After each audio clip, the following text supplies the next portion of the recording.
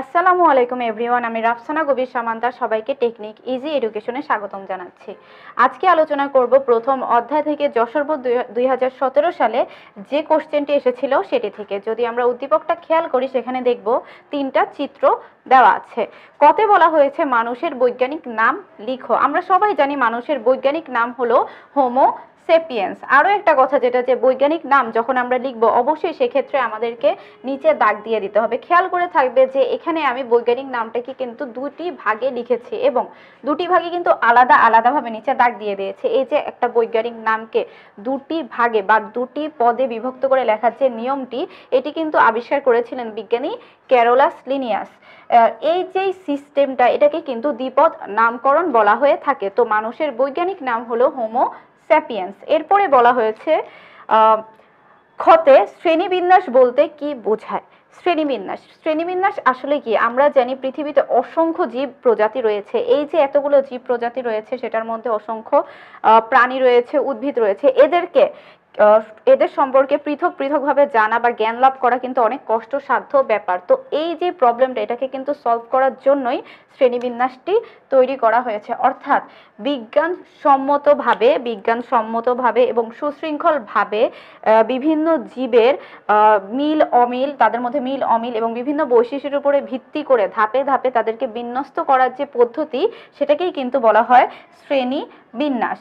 আমরা জানি শ্রেণীবিন্যাসের ক্ষেত্রে কিন্তু 7টি ধাপ রয়েছে। সেগুলো হচ্ছে জগৎ, পর্ব, শ্রেণীবর্গ, গোত্রগণ, প্রজাতি। এই 7টি ধাপে কিন্তু শ্রেণীবিন্যাসগুলো করা হয়ে থাকে। যখন এই মানুষের বৈজ্ঞানিক নামটি আমরা লিখলাম সেক্ষেত্রে কিন্তু আমরা আগেই বলেছি এটাকে দ্বিপদ নামকরণ বলা হয়ে থাকে। এই দ্বিপদ নামকরণের ক্ষেত্রে প্রথম যে অংশটি থাকে এটা কিন্তু গণ নামের থেকে আসে। অন্যদিকে যেটা হচ্ছে সেপিয়েন্স, এটা কিন্তু প্রজাতি যেটা আছে সেটার নাম থেকে এটা আসবে। তাহলে যখন একটা বৈজ্ঞানিক নাম আমরা লিখবো সেটার প্রথম পদটি থাকবে হচ্ছে কি গণ থেকে আসা এবং পরবর্তীটি আসবে প্রজাতি থেকে আসা একটি নাম। এরপরে বলা হয়েছে যে গতে উদ্দীপকের উষ্ণ রক্ত বিশিষ্ট প্রাণীটির শ্রেণীগত বৈশিষ্ট্য ব্যাখ্যা করো।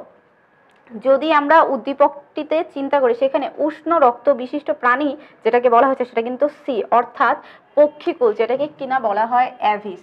এটাকে বলা হয় উষ্ণ রক্ত বিশিষ্ট প্রাণী। উষ্ণ মানে হচ্ছে রক্তটা গরম থাকবে।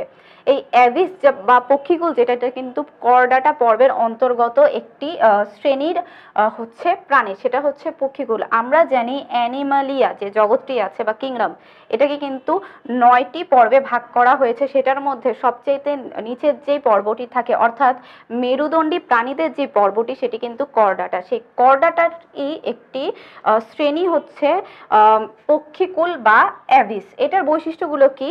এটার বৈশিষ্ট্যগুলো হচ্ছে এদের দেহ পালক দ্বারা আবৃত থাকবে, ফুসফুসে বায়ুথলি থাকবে, রক্ত উষ্ণ হবে, যেটা থেকে কিন্তু এই প্রশ্নটা করা হয়েছে। এটার অন্যতম বৈশিষ্ট্য হচ্ছে এদের রক্তটা উষ্ণ হয়, দেহ পালক দ্বারা আবৃত থাকে, ফুসফুসে বায়ুথলি থাকে, হাড়গুলো কিন্তু ফাঁপা এবং হালকা হয়, যেটাকে উঠতে সহায়তা করে। আরো কি আছে? এদের দুটি ডানা থাকে, এরা দু পায়ে চলাচল করে থাকে এবং একটি চঞ্চু থাকে যেটার সাহায্যে এরা খাবার খায় অথবা হচ্ছে শিকার করে থাকে। তো এটা ছিল হচ্ছে পক্ষীকুল বা অ্যাভিসের বৈশিষ্ট্য। তাহলে আমাদের প্রথমে বলতে হবে উদ্দীপকের উষ্ণ রক্ত বিশিষ্ট প্রাণীটি হলো অ্যাভিস বা পক্ষীকুল। এটা করডাটা পর্বের অন্তর্গত। তো এটার বৈশিষ্ট্যগুলো কি? এটার বৈশিষ্ট্য হলো দেহ পালক দ্বারা আবৃত থাকবে, ফুসফুসে বায়ুথলি থাকবে, রক্ত উষ্ণ থাকবে, ডানার সাহায্যে এরা হচ্ছে উড়বে, এদের যে হাড়গুলো থাকে সেগুলো কিন্তু হালকা ও ফাঁপা হয়ে থাকে। এটা ছিল হচ্ছে গ এর উত্তর। এখন যদি ঘতে দেখি সেখানে আমাদেরকে বলা হয়েছে এ ও বি প্রাণী দুটি কি একই শ্রেণীভুক্ত? যুক্তি সহকারে মতামত দাও। এ ও বি লক্ষ্য করলে আমরা দেখতে পাবো যে এতে কিন্তু একটি ব্যাঙ দেওয়া আছে এবং বিতে হলো টিকটিকি। এখন এ আর বি কি একই শ্রেণীভুক্ত? আমরা জানি যে মেরুদণ্ডী প্রাণীদের সবগুলোই কিন্তু করডাটা পর্বের অন্তর্গত। এখানে যে 3টি প্রাণীর চিত্র দেওয়া আছে এগুলো কিন্তু সবগুলোই করডাটা পর্বের অন্তর্গত, কিন্তু শ্রেণীগুলো কিন্তু এদের পৃথক পৃথক হবে। আচ্ছা, করডাটাগুলো কি? করডাটা পর্বভুক্ত প্রাণীদের প্রধান বৈশিষ্ট্য হচ্ছে এদের দেহের বা এদের জীবনের কোনো একটা দশায় কিন্তু নটোকর্ড দেখা যাবে, যেটা কিনা কিছু কিছু প্রজাতিতে পরবর্তীতে মেরুদণ্ডে পরিণত হয় বা কিছু কিছু প্রজাতিতে কিন্তু রূপান্তরিত হয় না, নটোকর্ডটা থেকেই যায়। তো এখানে এ বি ও সিতে বলা হয়েছে ব্যাঙ, টিকটিকি ও হলো পাখি। এখানে ব্যাঙটা হচ্ছে কুনো ব্যাঙ, আমার প্রশ্ন ছিল এ ও বি প্রাণী দুটি কি একই শ্রেণীভুক্ত? এখানে কিন্তু আমাদেরকে বলেনি যে একই পর্বভুক্ত কিনা, এখানে আমাদেরকে শ্রেণী নিয়ে কথা বলতে হবে। প্রথমে আমাদেরকে বলতে হবে যে এখানে এ চিহ্নিত প্রাণীটি হলো কোনো ব্যাঙ যেটা কিনা উভচর বা অ্যামফিবিয়া শ্রেণীর অন্তর্ভুক্ত একটি প্রাণী। উভচরদের বৈশিষ্ট্য কি? উভচরদের বৈশিষ্ট্য হলো এদের জীবনে ব্যাঙাচি দশা দেখা যাবে। এই ব্যাঙাচি দশা যে দেখা যাওয়ার যেই প্রক্রিয়াটি, এটাই কিন্তু উভচরকে বিচিহ্নিত প্রাণী অর্থাৎ টিকটিকি, যেটা সরীসৃপ বা রেপটিলা, এটা থেকে আলাদা করে।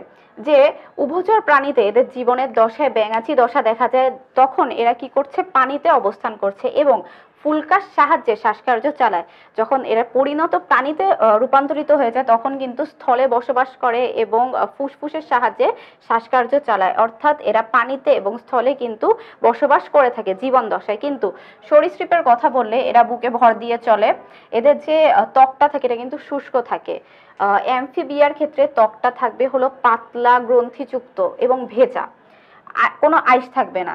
সরীসৃপে বুকে ভর দিয়ে চলবে, এদের আইসযুক্ত থাকবে, ত্বক খসখসে হবে, এদের পায়ে নখর থাকবে, নখরযুক্ত আঙুলগুলো থাকবে। উভচরের ক্ষেত্রে কিন্তু এগুলো থাকে না। এজন্য আমাদেরকে বলতে হবে যে এ ও বি। প্রথমে বলবো এ চিহ্নিত প্রাণীটি হলো ব্যাঙ যেটা উভচর বা অ্যামফিবিয়া শ্রেণীর অন্তর্ভুক্ত। অপরদিকে বি চিহ্নিত প্রাণীটি হলো সরীসৃপ বা রেপটিলা শ্রেণীর অন্তর্ভুক্ত টিকটিকি। তো এ ও বি এর এদের মধ্যে কিছু গাঠনিক বৈশিষ্ট্যের পার্থক্য রয়েছে বা কিছু অমিল রয়েছে। ঠিক এই কারণে তখন আমাদেরকে বৈশিষ্ট্যগুলো বলতে হবে ঠিক এই কারণে এ ও বি প্রাণী দুটি একই শ্রেণীভুক্ত নয়।